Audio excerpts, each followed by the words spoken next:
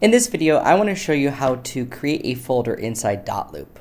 So when you're inside a loop and you want to actually organize your documents, what I recommend is having different folders for different reasons. So you might have a folder for your pre-offer documents. You may have a different folder for your offer and executed contract. You may have a different folder for closings, or maybe you're working with a client and the deal falls through and you need a new folder for that as well.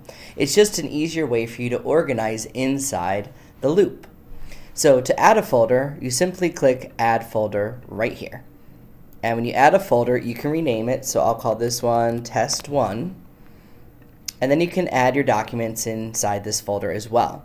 You can also rename your folders if you ever need to rename them. So here's a folder that's just blank. To the right, the 3 dots allows me to rename this folder. So I'll call this one Old Folder. Maybe I don't want that folder anymore.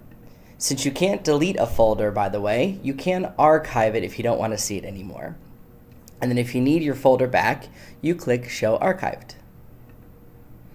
Now, if you need to move a document from one folder to the other, you're going to actually click on a document here, and you're going to move a version of it. You're going to say Make a Copy.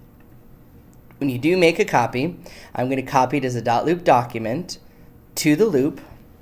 You're going to search for your loop, so 456 State Street, there it is, and then you're going to put it in the folder you want it in. So I want to move a copy of this into Test 1. Click Copy, that imports it in, and now I have a version here and a version there as well. Thanks for watching this video. If you liked it, please give me a like, leave me a comment, I'd love to hear from you, and follow me on KW Connect today.